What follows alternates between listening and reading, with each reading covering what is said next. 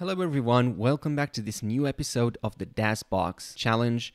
A really cool, interesting challenge full of surprises. We've found CMD service and we are trying to break out of this protection of h.a.c.k in order to run commands on the server. Let's get started.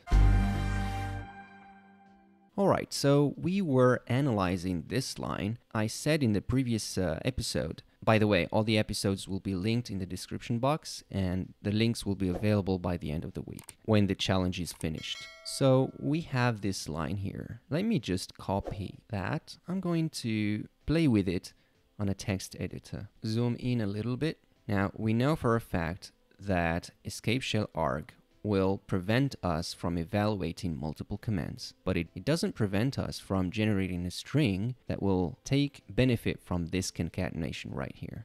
So let's take our string and try to evaluate it as the server would do. So the server would receive this string. This will be escaped. So the real value is this one. We will remove those strings. So this is what we are left with. And then we have a concatenation, right, to our input with escape shell arg. And then we have an escaped string, right? So what we can do here is construct a string that would look like this. Let me just copy this line and paste it here. So because we would have a concatenation right here, so this is the value that is controlled by our input. And inside, I can do something like a quote, right, to close this first double quote. And then I can do pretty much what I want, right?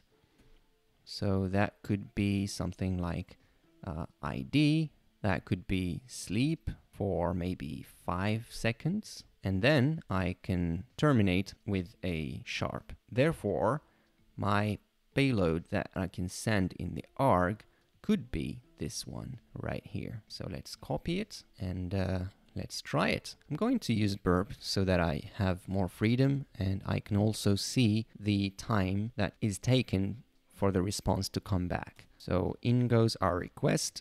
I'm going to right click on it, send it to the repeater. And then I'm just going to right click and change the request method because remember we need the arg parameter. And then we're going to just paste our payload here. And I'm going to control U to encode it as URL so that it's a valid HTTP request. And then I'm going to send it. Now it's taking some time, it's promising, but is it going to take 5 seconds? Now look at the bottom right corner, 5,000 milliseconds. Let's change that 5 to 3 and see what we get. Send. Now it's taking some time, but not much as the first one with exactly 3020 milliseconds, which means it's about 3 seconds. So essentially what we've done here is that we've been able to run operating system commands without needing to bypass the escape shell arg. This is a blind situation, meaning that we don't have any output. So if I type ID, I'm sure that it's going to be executed server-side, but we don't get anything in the response. So we need to learn how we can navigate our way into this machine, even though it's hardened. And really, the approach that we can follow here is a blind approach. I'm going to first try to see if I can get a callback. I doubt it, but just to be sure, I'm going to create a collaborator listener, copy it to the clipboard, and then go back to the repeater. And here, let me just decode this for you. So in goes our command. That would be wget and then http and then our collaborator. I'm going to take the entire thing and then encode it and send it. Okay, do we get anything in our collaborator? Nothing.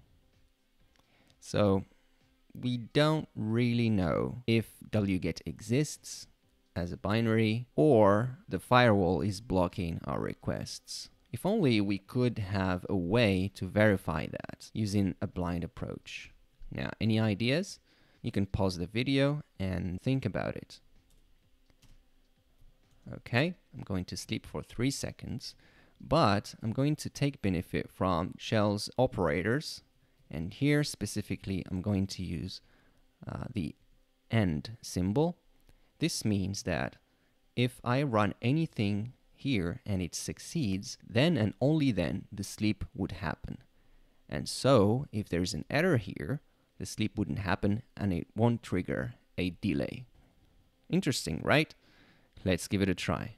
So if I type something that doesn't exist, like a command that I'm sure doesn't exist, let's send it, I get a response straight back.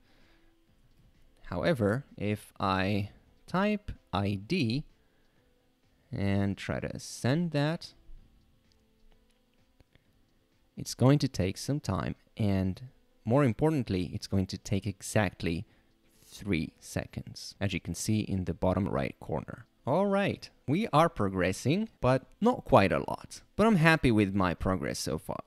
So now that we have the possibility to verify if a command has been run successfully, we can try something like wget-h. If I run it locally, it's going to just print the help menu. So if I type echo $? I get 0, meaning that the result of the previous command, in this case wget-h, was successful. So let's verify if we have wget in our server. And indeed we have it, because the response takes exactly 3 seconds. Perfect. Now if I try the same command as before, I'm just going to copy once more my collaborator URL and put it right here. Okay, let's send it. We get a response right away. So this means that potentially there's some kind of filtering going on here. And most probably it's because of this hardening file based on IP tables that we saw in the previous episode. This one right here, hardening.sh. So the output gets dropped, outbound connections get dropped, which are not already established.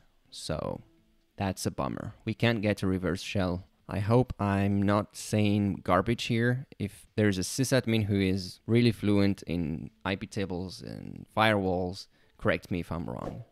But from my understanding, the machine is heavily firewalled, so we can't get a reverse shell.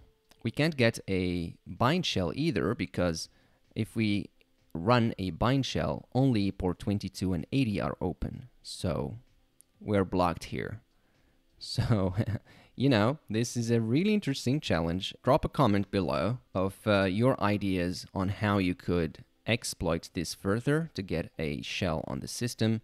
In the next episode, we're going to explore some ways to do some enumeration and try figure out a way to get a foothold on the system that is comfortable, not lame like this one. If you want to learn more about the progress and learn more hacking techniques along the way, I suggest you subscribe to the channel and give the video a thumbs up. It helps me a lot. And let's see you in the next video. As always, stay curious, keep learning, and go find some bugs.